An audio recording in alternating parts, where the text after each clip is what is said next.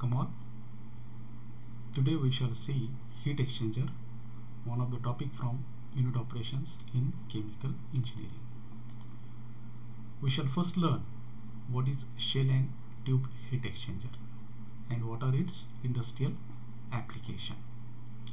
Shell and tube heat exchanger provides large heat transfer surface, meaning that it is used for heat exchange. This shell and tube is used for heat exchange. Heat exchange between two fluids can be done with the help of shell and tube heat exchanger. Moreover, it provides a large heat transfer surface. So industrially, as we know that most of the processes are carried out on large scale. So these processes may require large quantity of heat, and so this shell and tube heat exchanger would do to give the enough heat required to complete that process. Eventually, we must have to think the material of construction that is required to fabricate this equipment. Since this shell and tube heat exchanger is continuously exposed to temperature changes, there is a continuous variation of temperature, and therefore this material should withstand the variation in temperature, should withstand a continuous variation in temperature, and therefore the material of construction should be chosen as such that it should sustain the high temperature changes. Most importantly, what this shell and tube heat exchanger look like, that is very important thing. This shell and tube heat exchanger consists of parallel tubes. Okay, you can see over here the parallel tubes. These parallel tubes are fixed or mounted in a tube sheet. Okay, these parallel tubes are fixed or mounted in a tube sheet. Okay, this is a tube sheet, and these tubes are many in number. What we call this as a tube bundles. Okay, tube bundles, and these all tube bundles, or the tube bundle is enclosed in a closed fitting, what we call this as a cylindrical shell. This tube bundles is enclosed in a closed fitting, what we call this as a cylindrical shell. So this is a cylindrical shell. You can see over here, this is the industrial application where you can see this is a cylindrical shell. This is a tube. Okay, this is a tube. There may be many tubes. All these tube together is called as tube bundle, and this tube bundle is fixed or mounted in a tube sheet. Okay, or this tube sheet provides a support for tube bundles. It provides a support for tube bundles. It means that the tube sheets are present on either side of this shell and tube heat exchanger.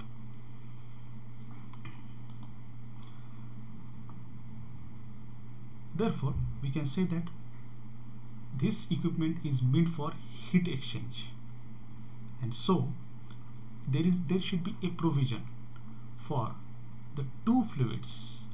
One may be passing from tube side and on another may be passing from a space that is created between shell and tube, and therefore we can classify or differentiate the fluid which is passing through the tube as tube side fluid.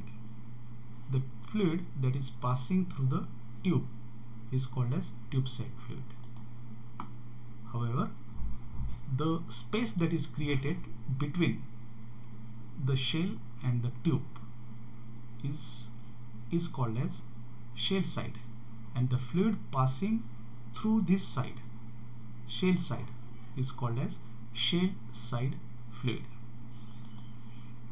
The two fluids actually, okay, the two fluids actually are thermally in contact. How? Since one of the fluid is passing from the tube side and another fluid is passing from the shell side. So these two fluids, even though they are separated from one another, but they are thermally in contact. Physically they may be separated. Physically they may be separated, but they may be in thermal contact. How?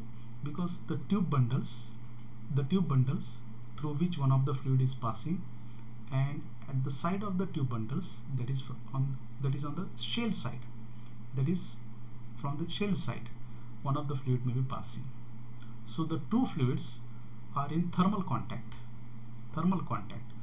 So suppose one of the fluid passing from the tube side is hot, okay, it may be suppose steam, and another fluid which is passing from the shell side is cold. Then these two fluids are in thermal contact, although they are physically separated from one another. So heat get transfer, eventually heat get transfer. So heat flow through the metal walls of the tube from the hot fluid to the cold fluid, as what we have discussed. If one of the fluid which is passing from the tube side, another fluid which is passing from the shell side, these two fluids would be in thermal contact. Okay, so heat may be exchanged, and that is why it is necessary for us to understand what material that make up the tube. Similarly, what material make up the shell side. Okay, in one case, suppose if the fluid condenses or evaporates, the unit is known as, if none of the fluid condenses or evaporate, the unit is known as heat exchanger. So what is the meaning of this one? If none of the fluid condenses or evaporate, the unit is known as heat exchanger. Since in this shell and tube heat exchanger only heat is transferred, okay, heat is mutually transferred between two fluids. Okay, so there is no problem whatsoever. What we call that the fluid, after giving its latent heat to one of the fluid which is cold, it would not condense. Okay, it would not condense. If that fluid condenses, or one of the fluid upon receiving the heat evaporates, then in that case we should not have to call this process as heat exchange process. Okay, we should not have to call this as a heat exchange process. So here the motive is that one of the fluid just passes on its latent heat. Okay, passes on its latent heat. One of the fluid which is hot, or which may be a steam, suppose, then it passes on its latent heat to the fluid which is cold. So in circumstances, if one of the fluid condenses, that is a hot fluid get condenses, or one of the fluid which when take the heat evaporates, we should not call this as a heat exchange process. Okay, we should not have to call this as a heat exchange process. So condensation is one phenomena, evaporation is other phenomena. So condensation and evaporation phenomena are different to that of the heat exchange process. Okay, heat exchange process. So in a shell and tube heat exchanger, only heat exchanges. So no condensation, no evaporation. So it's a heat exchange phenomena. So one by one we shall see the construction. Okay, what are the parts that make the shell and tube heat exchanger? As the name suggests, shell and tube heat exchanger. So initially we shall see what shell is and what is the material of construction required to make the shell. So shell is a cylindrical casing. Okay, you can see here, this is a cylindrical casing. This is a cylindrical casing through which one of the fluid flows. Okay, one of the fluid flows. Okay, one of the fluid that moves or passes. Since there is a space created in between the tubes and the shell, that space or through that space one of the fluid passes. The shell, actually this shell is made from carbon steel. Okay, this shell is made from carbon steel. That is the outer portion. Okay, this is the outer portion, what we call this as a shell, which is made from carbon steel. And the diameter of the shell, okay, the diameter of the shell is up to 60 centimeter. Okay, it is up to 60 centimeter, and it is fabricated from plates. Okay, so this part or this surface, which is appear to be cylindrical, okay, cylindrical, it actually appears to be a cylindrical casing. Okay, casing, it is a, its diameter is up to 60 centimeter, and it is made from carbon steel. The thickness of this carbon steel, okay, the thickness of the carbon steel used for the construction of this shell varies from 5 mm to 11 mm. The thickness of the carbon steel or carbon steel that is used to fabricate this shell ranges from 5 mm to 11 mm. Now the next is tubes. Okay, tubes. These are the tubes which are present or which are enclosed within the shell. Okay, within the shell. These tube bundles or tubes which are enclosed within the shell, inside the shell. So standard heat exchanger tubes used in many industrial processes may vary in size and length as well. So the diameter, okay, the diameter of the tubes, so these tubes actually are very small, and its diameter is up to 6 mm to 40 mm. So diameter is very, very small, this diameter. So many tube bundles, okay, so many tubes can be incorporated or can be put in this shell or enclosed in a shell, what we call this as a tube bundles. Since the diameter of each tube may vary from 6 mm to 40 mm, and therefore many such tubes can be incorporated, and all these tubes together would be called as tube bundles. So the tube length actually ranges from 0.5 to 0.5, 3 or 4 meters, or maximum up to 6 meter. So minimum up to 0.5 meter and maximum up to 6 meter. That is the tube length. Okay, that is the tube length. The tube length varies from 0.5 to 6 meter. And the thickness of the tube, okay, the thickness of the tube, the thickness of the tube is expressed or measured in Birmingham wire gauge, BWG. Okay, Birmingham wire gauge, BWG. And thickness depends upon material of construction and diameter. The thickness depends upon material of construction and diameter. These tubes, okay, these tubes are actually supported on tube sheets. So support may be given to this tube sheet either by rolling or by welding, or this tube sheet is tube bundles are supported, okay, supported or placed in the tube sheets, and this is welded or either rolled. Okay, here these tube bundles or tubes are welded to the tube sheet, okay, welded to the tube sheet, or it may be rolled. And to either side of this tube sheet, okay, to either side of this tube sheet, so this side and this side, to either side of this tube sheet, channel is provided. Okay, channel is provided. This is called as channel, and through a nozzle which is at the top of this channel, one of the fluid moves and that enters through the tube side. Okay, that enters through the tube side. So here you can see, so there is a nozzle and this is a channel, and through this nozzle, what we call this as an inlet, the fluid moves through the nozzle, enters in a channel, and through channel it enters into the tubes. Okay, it enters into the tubes, or enters into the tubes, or passes through the tubes. So the direction of the movement of this fluid is parallel. Okay, parallel, since all the tubes are placed adjacent to one another, and they may be parallel to one another, and so the fluid, when it passes through the tubes, it moves parallel, or the flow is parallel.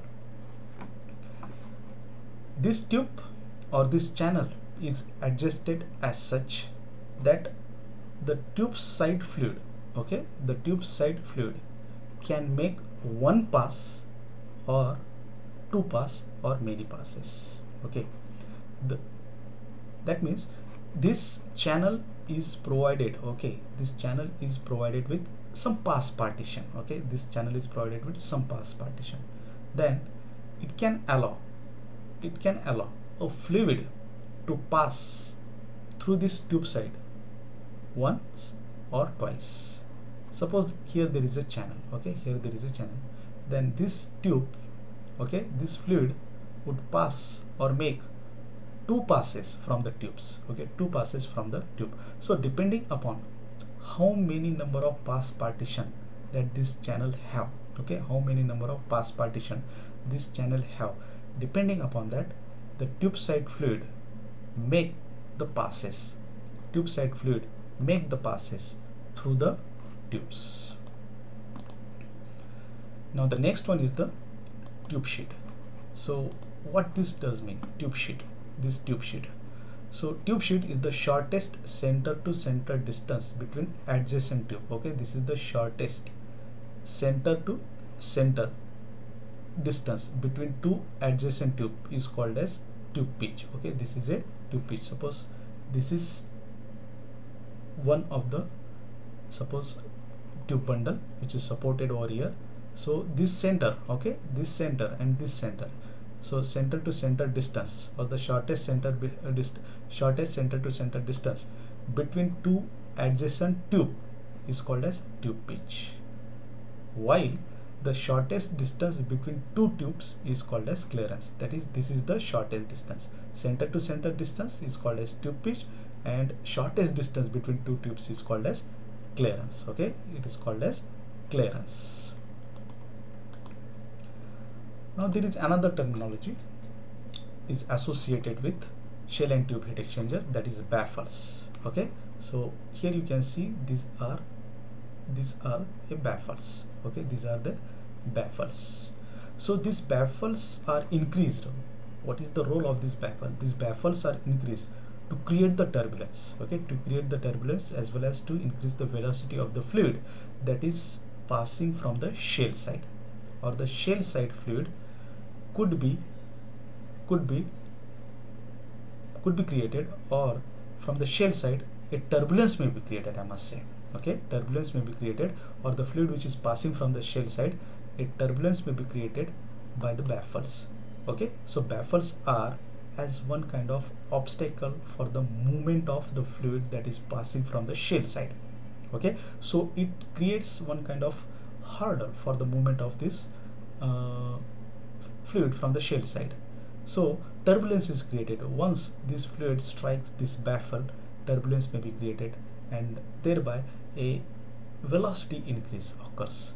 There will be an increase in velocity, and whenever there is an increase in velocity, and whenever the fluid is moving fast with high turbulence, then it can be what we say, there would be a high heat transfer rate. Okay, there would be a high heat transfer rate, because all other side or everywhere else in the shell there is a tube bundles. Okay, tube bundles. Through these tubes, the fluid, one of the fluid may be passing. So that fluid may be, suppose, hot, and the shell side fluid is cold one, and the fluid passing from the shell side is making turbulence. Therefore the contact time between the tube, contact time of this shell side fluid with the tube increases, and so the heat may be transferred faster, or heat may be transferred, or heat transfer coefficient would be large enough. Okay, so turbulence is required whenever a heat exchange between two fluid is to be carried out. Okay, so that is why the baffles are provided to increase only the velocity as well as turbulence of the shell side fluid. Okay, so high rate heat transfer would take place. Okay, high rate of heat transfer would take place whenever the baffles are provided. Moreover, the baffles make this liquid fluid that is passing from the shell side to move or flow at right angle to the axis of the tube. Okay, at right angle to the axis of the tube. This is the tube. So this fluid would move at right angle. Okay, this fluid would move at right angle.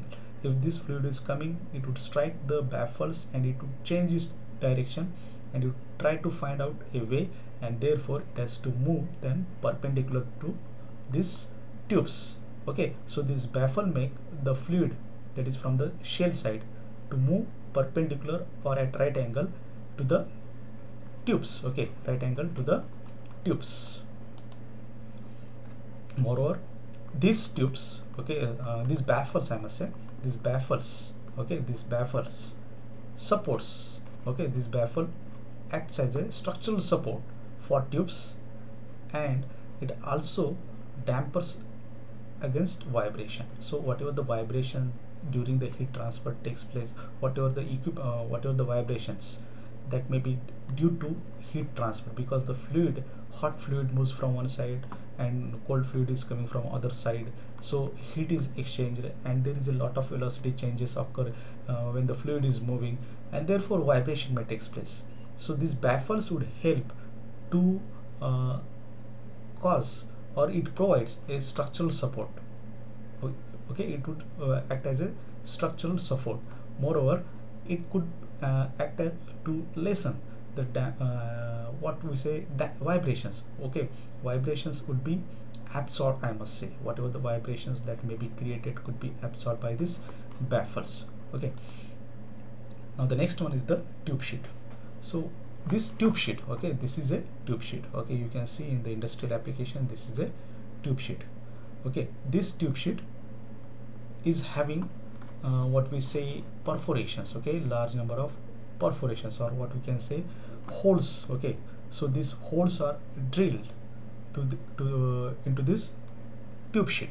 Okay, holes are drilled into this tube sheet depending upon the pitch requirement. Okay, depending upon the pitch requirement. This is a pitch requirement, so pitch may be triangular or what we say square. Okay, this is a tube, this is tube, this is tube. So tube pitch arrangement is rectangular, or we can say square. Here the tube pitch arrangement is triangular. Okay, triangular. So perforations are there. So these perforations, okay, these perforations are there only to what we say adjust the tube onto this perforation. Okay, so this tube sheet is having perforations. Okay, and each of the perforation could hold one of the tube. Okay, could hold one of the tube, and these tubes actually are what we say joint or welded. So these perforations on the tube sheet must be what we call gasketed joint, or this must be having a gasketed joint. Okay, now shell side and tube side passes. So already we have seen, so this is a channel. Okay, this is a channel, and what we call this as a pass partition. Okay, this is called as pass partition. So this is a channel, this through this all structure is a channel, and this is a pass partition.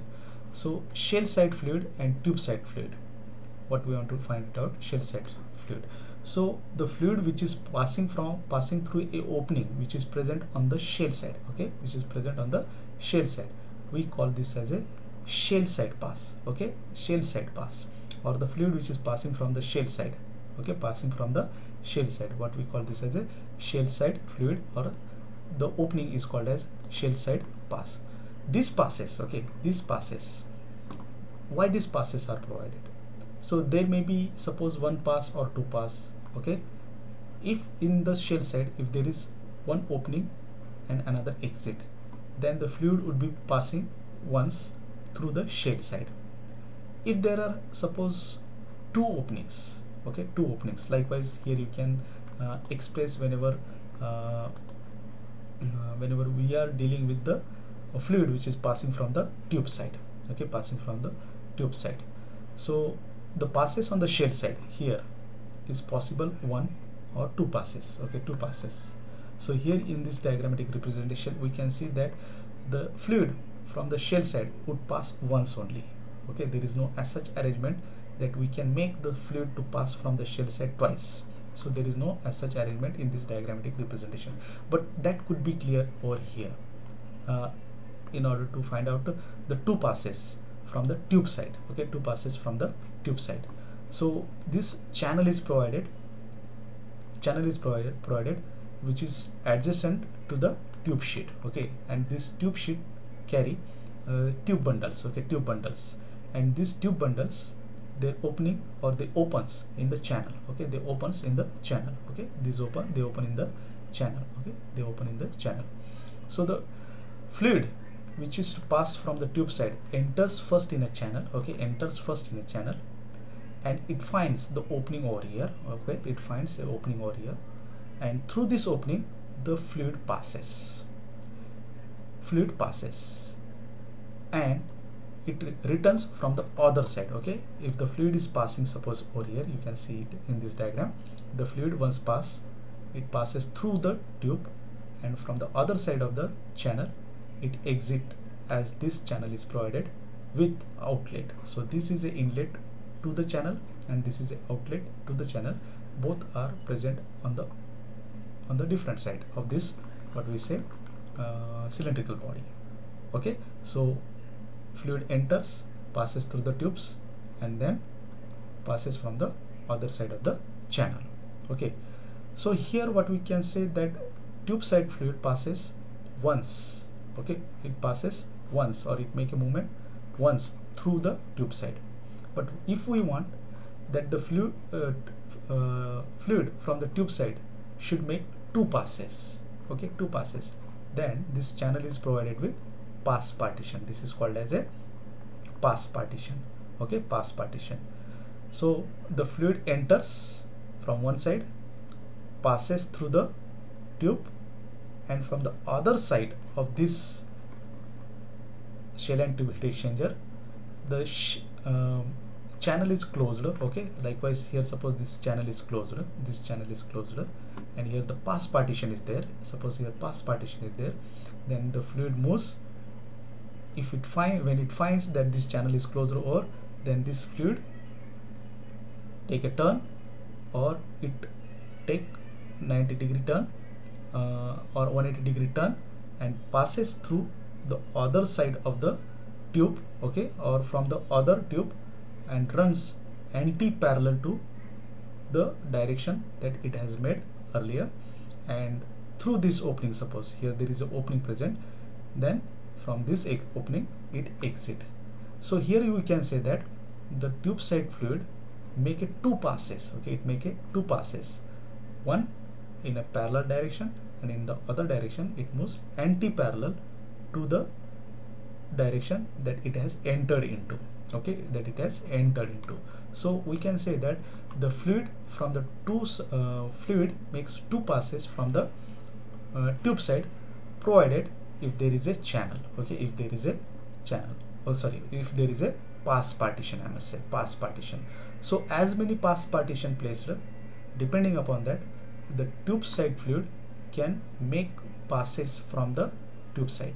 Okay, or the fluid from the tube side make the passes. So the tube side fluid can make passes up to 1, 2, 4, 6, or up to 12 passes. Okay, 12 passes the fluid from the tube side can pass through the tubes. So what we require is the channel. Okay, channel. Okay, channel is required. As many channel are placed, so number of passes from the tube side would increase. So why this is required? In order to have a high efficiency in a heat exchange, the pass partition is placed in the put in the, what do you say, channel. Okay, channel, pass partition. Number of pass partition is increased in order to increase the high rate of heat exchange. Okay, high efficiency or high transfer of heat. Okay, so efficiency would be increased by increasing the number of pass partition, as the contact time of the hot fluid with the shell side fluid increases, and thereby more heat may be transferred to the shell side fluid. Okay, shell side fluid when if the fluid passing from the tube side is a suppose steam or a hot fluid from which the heat is to be transferred to the shell side fluid. So if the number of pass partition is more, the fluid would make number of passes from the tube side, and thereby its contact time with the fluid passing from the shell side increases, and thereby large heat transfer coefficient increases.